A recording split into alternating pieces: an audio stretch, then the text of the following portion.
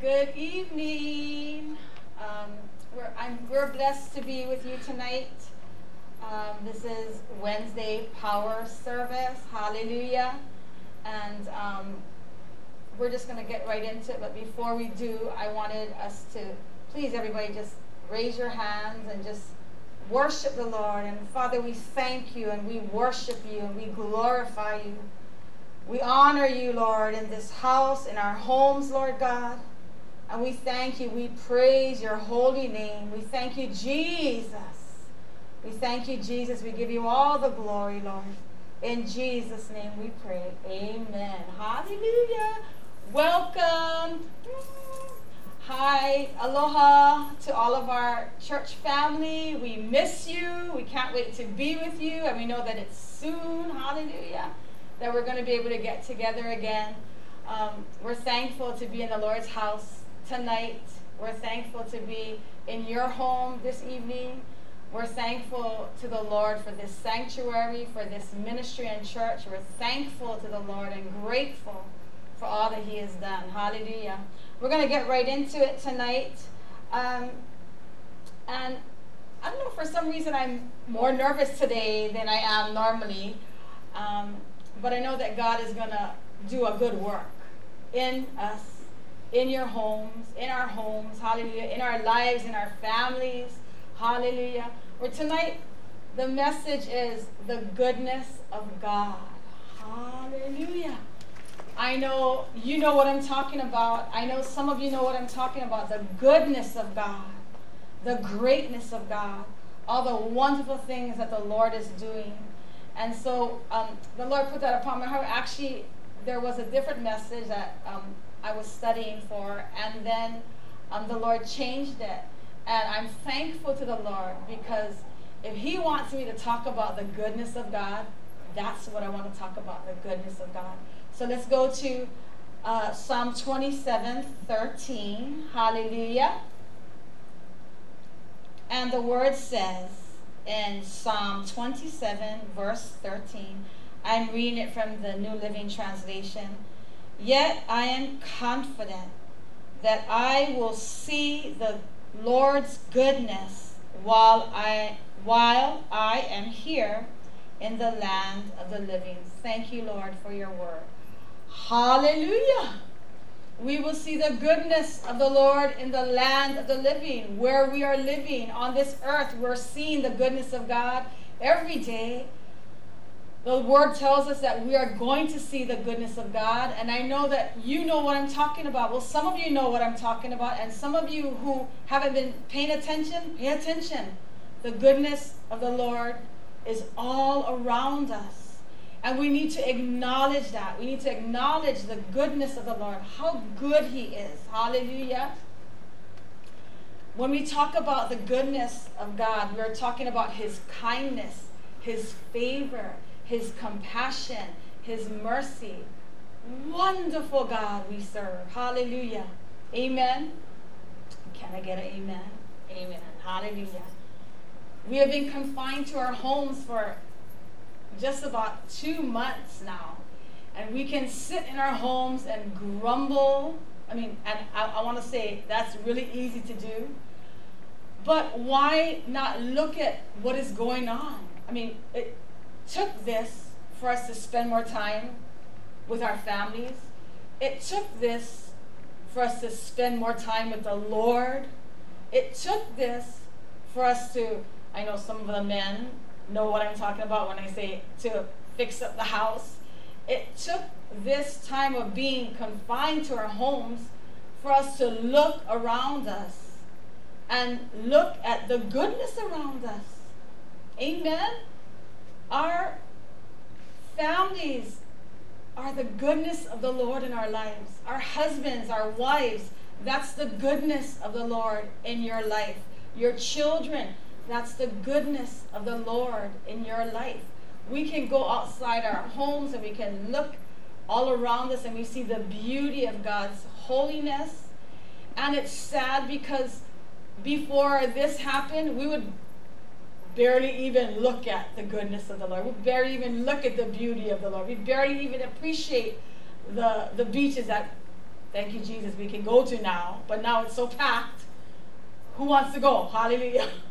But you know, it took something like this for us to realize how blessed we are and how good the Lord has been to us. Amen. Hallelujah. We have more time to seek God. Yes, Lord. Hallelujah. We have no excuse. I mean, there was never an excuse before this whole thing happened, but we have no excuse why we don't seek God more, why we don't draw near to God more. We have more time to spend with our families, like I said. Thank you, Jesus. Thank you, Jesus. Now, are you still acting like before this time? Or are you really spending time with your family? Or are you just doing the same old thing? Get up, do whatever, and go to sleep at a certain time. You have this time. You're blessed. We're blessed with this time.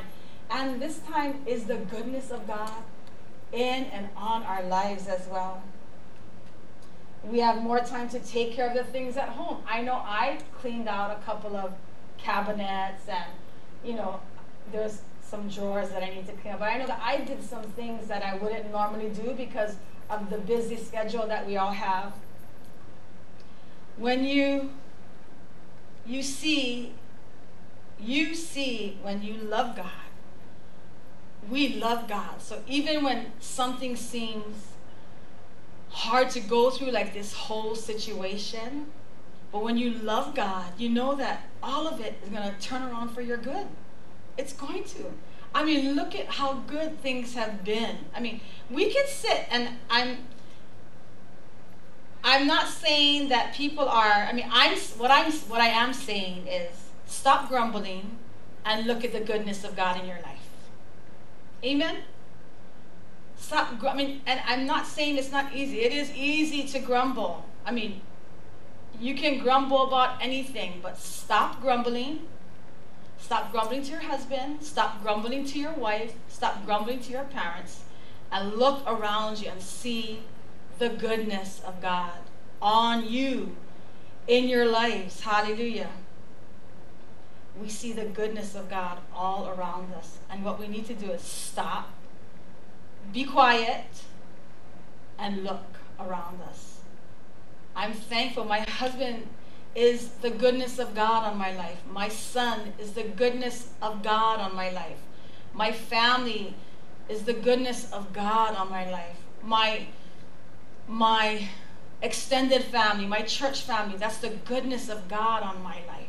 Amen. And if you love God, and we love God, and some of you need to learn how to love God. But when you love God, you can look at all of these wonderful things and thank Him and be grateful to Him and realize and recognize it is the goodness of God on your life. Hallelujah. Recently, our doggie, Leo, went to doggy heaven. But anyway, she was with us for 15 years. She was part of the family. I mean, 15 years, my goodness. I go back 15 years from now. Oh my gosh, I was much younger then. Hallelujah. And so many things has happened in these 15 years. Well, I know some of us know the testimony, but a couple of years ago she had a stroke and she pulled through that. And just about a year ago, we could tell that something else happened similar to that, and she pulled through that. But just recently, in the past couple months, we noticed that there was her life, her body was slowing down. And mind you, she's just about 15 years old, so that means she's like about 100 in doggy years. And she was very much a part of our family.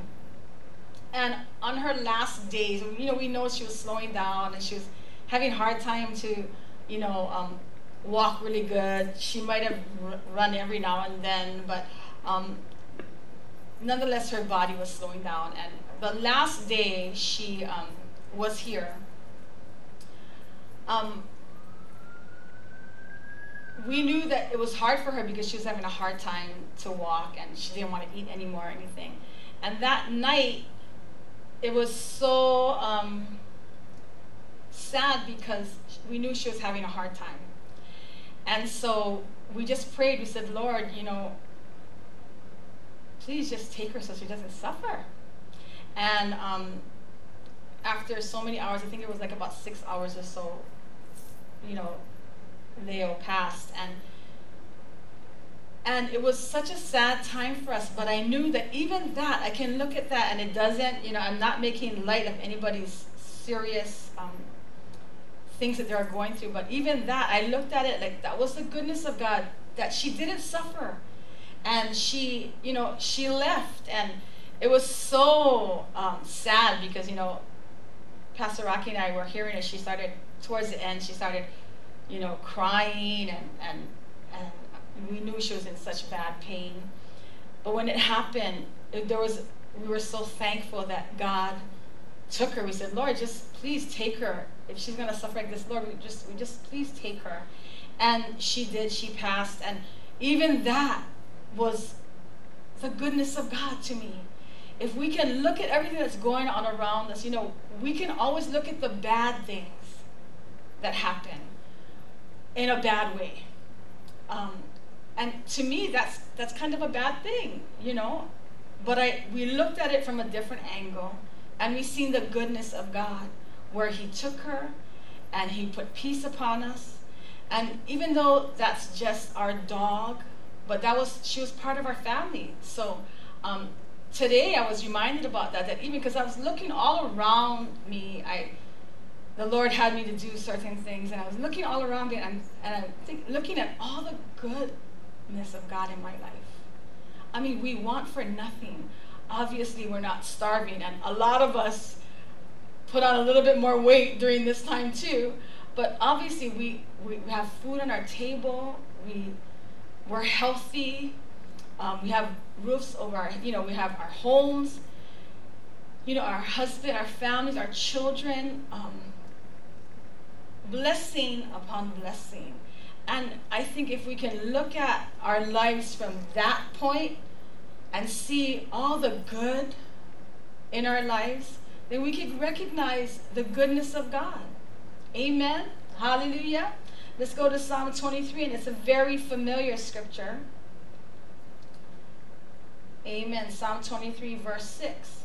Surely your goodness and unfailing love will pursue me all the days of my life, and I will live in the house of the Lord forever. Not only here, but forever. Goodness and mercy shall follow us all the days of our lives. My goodness. Goodness and mercy follows me all the days of my life. Follows you all the days of your lives. All the days of your life. And you will dwell in the house of the Lord forever. Hallelujah. One more thing we can give God praise for. And you know, even this sanctuary, and we know that we are the church. We are the church. But we know that this sanctuary is our church, is the house of God. And we're so thankful for this sanctuary and this house of God.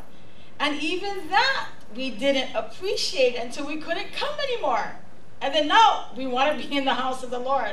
Oh my goodness, we really miss being in the house of the Lord. Oh my goodness, we really miss being with our church family. Oh my goodness. But it doesn't have to take something hard or bad to happen for us to really appreciate and be grateful to the Lord. Amen. Surely goodness and mercy shall follow us all the days of our lives. Hallelujah. Let's go to Psalm 145. And of course, we know throughout the Word, we see the goodness of God. Hallelujah. So Psalm 145, verse 9. The Lord is good to everyone. He showers compassion on all of His creation. So again, it's confirmed that the Lord continuously shows His goodness to His people. And how are people going to know about the goodness of God? We have to talk about it. We have to share. We have to praise. We have to worship.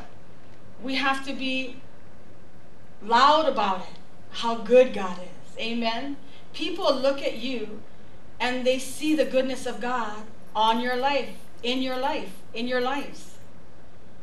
What are you displaying? I mean, hopefully you're not looking like a grumpy person that doesn't know the Lord, because you have a lot to give God praise for. Amen.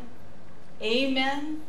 And even hard times and things that we have to go through, we can still look at it and see the goodness of God on every situation. On every situation. And not making light, because there are some people that are going through some very hard times right now that cannot be explained. We can ask why, and there's no answer for the question.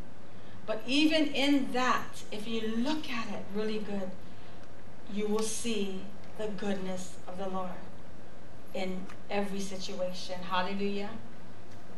The Lord is good to all. To all the Lord is good. His faithfulness and his love is never ending. I'm thankful for that. I'm thankful for the goodness of God on my life. And I pray that when people see me, they see the goodness of God on my life. Not what I have or what I obtained, but the goodness of God in me and through me and on me. Amen. So that they can glorify him in heaven. Hallelujah. Hallelujah. Some days are not easy days. Some days are kind of junky days. But even in those junky days, you need to stop, be quiet, and look around you. And you will see the goodness of God in your life. Hallelujah. Well, let's go to Psalm 103. Thank you, Lord, for the word that is good and reminds us, hallelujah, of how good the Lord is. Amen. So Psalm 103, verse 1 says, praise the Lord. I tell myself with my whole heart, I will praise his holy name. Hallelujah. Thank you, Jesus. Sometimes we have to, not sometimes, all the time we have to tell ourselves, praise the Lord.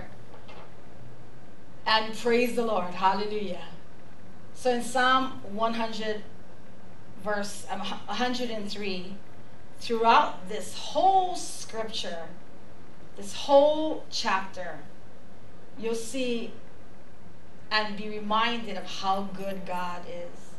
When we feel like grumbling because things are not going our way, think again. Look at what David tells us in this scripture. And I wanted to put it down on paper because I didn't want to forget.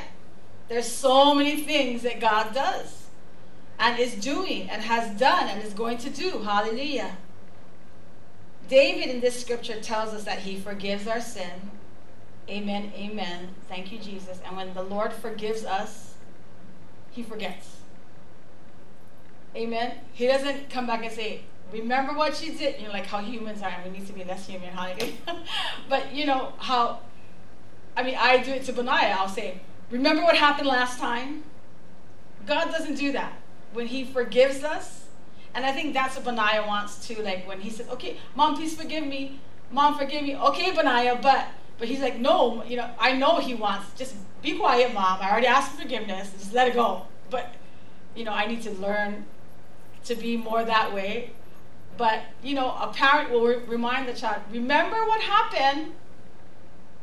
God doesn't do that. When we repent, he forgives us, and he doesn't remind us later on what we did. He forgives and he forgets. And the word says, as far as the east is from the west, that's how far away. See, because the east can never meet the west. Right? The west will always be west, and the east will always be east. They will never meet. So as far as the east is from the west, that's how far he's taken away our transgression. When we come to him, when we repent and we ask him to forgive us, he forgives us and he forgets. Hallelujah. Thank you, Jesus. I know many of us can say, thank you, Lord, for forgiving us for that. Yes. Amen. for that wretched person that I was before I came to know you. Hallelujah.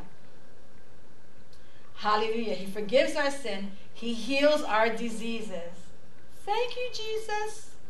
He is our healer. Hallelujah. He heals our bodies. He heals our bodies. Hallelujah. You can say, thank you, Jesus. Thank you, Jesus. Hallelujah for that. Thank you, Lord. That's the goodness of God on our lives. He has healed us from things we never even knew we had. And we didn't have to go through it because he healed our bodies. Like the word says in Psalm 103. He heals disease. He heals our diseases. Hallelujah. He heals our body. Hallelujah. Amen. He redeems us from death. Thank you, Jesus, for redeeming us. Thank you, Lord, for redeeming us. Hallelujah. Some of us know what I'm talking about when we said, what if we deserved, if we got what we deserved, some of us wouldn't even be here. Thank you, Lord, for redeeming us. Hallelujah. He crowns us with love and compassion. His compassion never fails. His love never ends. And he crowns us with love and compassion. Thank you, Lord. And then that's how we are able to love and have compassion for others. Thank you, Lord. He fills our lives with good things. Yes, he satisfies our lives with good things. Good things. The goodness of God in our lives. He satisfies our lives. We have good things in our lives because he gives us goodness, his goodness. Thank you, Lord. He fills our lives with good things. Our youth is renewed. Hallelujah. And the word says, our youth is renewed like the eagles. Hallelujah. That the Lord renews our youth. Some of you don't know what I'm talking about, but once you start getting to a little bit older age, you know what I'm talking about. And you're super thankful for that scripture. He satisfies our mouth with good things, and our youth is renewed like the eagles. Hallelujah. Come on, guys, say amen, amen, amen. Hallelujah. He gives us righteousness and justice. Thank you, Lord. Thank you, Lord. He forgives us and forgets. And he doesn't give us what we deserve. Thank you, Lord, that he does not give us what we deserve. And if all of us can think about that right now just for a moment. Thank you, Lord, because some of the things that we did, we would not even be here. Some of the things that we did, some of us would be in jail. Some of the things that we did, we would be in a very bad way. You know, we could not be where we are today. We could be, living on the street, not having a home. The list can go on and on and on, but because of his loving kindness, because of his goodness on our lives, we stand here today. We look at the goodness in our homes. We look at our loved ones. We look at everything that's going on around us. We want for nothing. And I know that some people may be wanting, but you can get to a place of not being in want as well, because the Lord's goodness is abundant and can be abundant in your life as well.